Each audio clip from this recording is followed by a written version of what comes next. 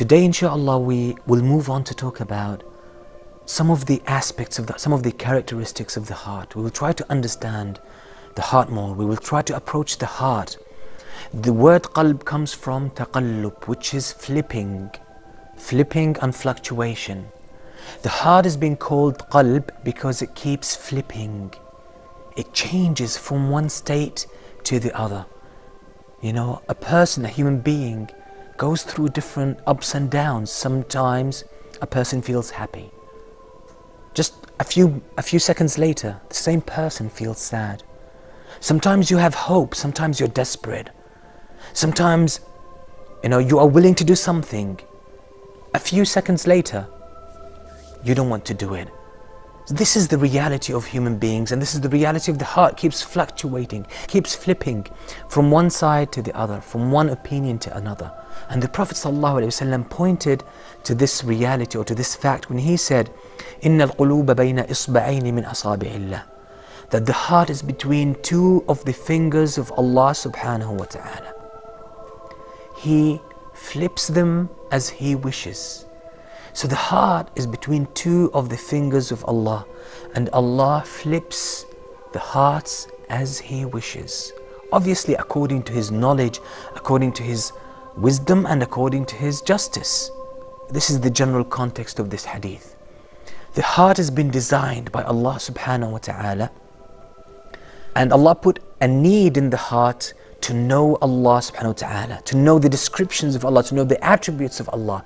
Everything Allah told us about Himself in the Quran, and the Prophet ﷺ told us about Allah in the authentic Sunnah, is something that the heart needs in order to find real tranquility, real happiness, and real success. Now, something else we have to point out, that as human beings have life, the heart also has its own life, with its own characteristics, with its own traits.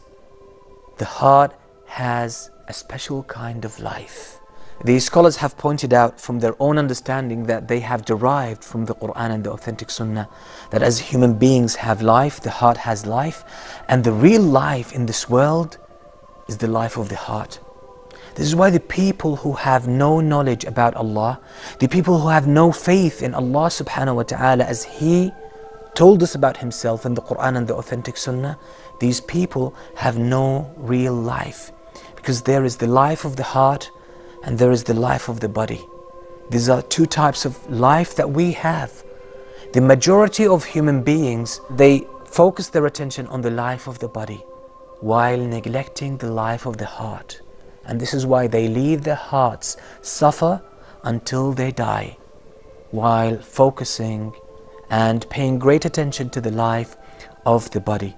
And the reality is, there is a higher form of life and a lower or a lesser form of life. The lower one is the life of the body. Why? Because the animals have this. The animals have this life of the body, and they live throughout their lives only with this lesser or this lower quality of life. But there is the spiritual type of life. There is the higher life, which is the life of the heart, which animals have no clue about. And unfortunately, I can say that a great deal among human beings have no clue about the life of the heart. And real happiness is not in the lower level of life, but it's in the higher level of life. That is the life of the heart. This is why real happiness is only given to the people of Iman. The people of true faith know what real happiness means. Yes, the people who are chasing the pleasures and the desires of this world, the carnal desires, these people have moments of joy, but it's not real happiness. Real happiness is contentment, a deep and a profound sense of contentment, of being satisfied with what Allah subhanahu wa ta'ala has given you.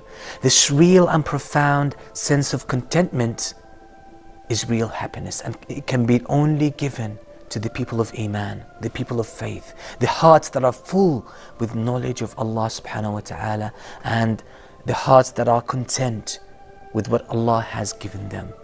But the people who are after their desires, they have moments of joy, but it's not real happiness.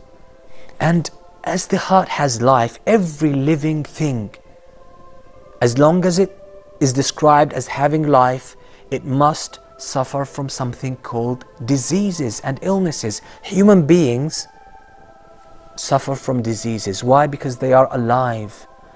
Animals suffer from diseases. Why? Because they are alive. Plants suffer from diseases. Why? Because they are a living creature. So every living creature, as long as it has life, it has to suffer from something called diseases. The hearts, they have the quality of life, they also have the quality of being prone to diseases, to illnesses. And this is something very important, because many people's hearts are so diseased, have been suffering from illnesses until they reached the point where they are dead. Their life has been taken away from them. And when the spiritual heart is diseased, when the spiritual heart is problematic, then one's relationship with Allah Azza wa Jal as well is problematic. And realize that when it comes to the spiritual heart, it is far more important than the physical heart. Our Prophet ﷺ said, إِنَّ اللَّهَ تَعَالَى لَا يَنظُرُ إِلَى صُوَرِكُمْ وَلَا إِلَى أَجْسَامِكُمْ وَلَكِنْ يَنظُرُ إِلَى أَعْمَالِكُمْ وَإِلَى قُلُوبِكُمْ. That know that Allah does not look at your shapes nor at your bodies, but rather Allah looks at your deeds and at your hearts. إِلَى أَعْمَالِكُمْ وَإِلَى قُلُوبِكُمْ. What is important to Allah is not the physical shape. People are different shapes and is by and large beyond our control how and what color and what Allah created us. Notice, by the way, that most of us, in fact maybe all of us, we spend hours worrying about the outer state. How do I look? Do I look good in this? How is my hair? Is it combed? And yet very few of us think about the internal state. And people judge us by external states, but Allah subhanahu wa ta'ala judges us by our internal state. People look at your outer shape and body. People look at how are you dressed, how are you physically fit, how this, how that. But Allah Azza wa Jal does not care about your outer bodies. Allah cares about your deeds and about your qulub, about your hearts. This is why the scholars have classified the hearts into 3 types or 3 categories. They are all mentioned in the Quran. The first type of hearts is Al-Qalbu Salim, the sound and intact heart. This heart lives a life of tranquility, a life of peace and happiness. It has the highest forms or the highest level of real life. Allah subhanahu wa ta'ala says that on the Day of Judgment, nothing will be of benefit except for a sound heart. يَوْمَ لَا يَنْفَعُ مَالٌ وَلَا بَنُونَ إِلَّا مَنْ أَتَى اللَّهَ بِقَلْبٍ سَلِيمٍ. The only thing that will benefit human beings is a sound heart. So those who come to Allah subhanahu wa ta'ala on the Day of Judgment with a cultivated heart, those people will be admitted to paradise. So this is the first type of a heart. It's called Al-Qalbu Salim. There are 2 illnesses, 2 diseases that affect the heart. The first one is Ash-Shahawat, the desires, the lusts, the desire. That's the first type of disease. The second type is Ash-Shubuhat, the doubts or the misconceptions. These are the 2 types of ailments that affect the heart. If we understand these and know how to fight these diseases, we will be able to take good care of our hearts. The heart of the believer, the Quran describes it as soft. The Quran describes it as soft. Allah tells us in the Quran that the believers, their hearts, when Allah is mentioned, it trembles.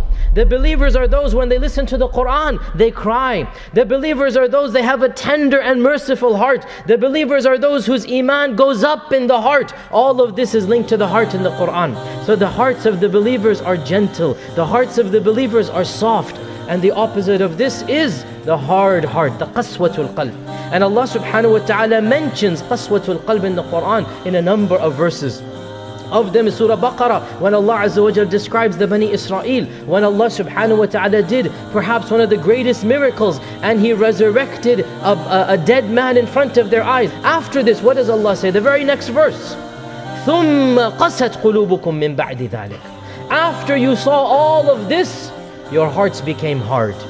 ثم قست قلوبكم من بعد ذلك فهي كالحجارة أو أشد قسوة. Your hearts were even harder than rocks, solid rocks. Allah is describing the spiritual heart as being harder than a physical rock. And then Allah says, no, it was even harder than a rock.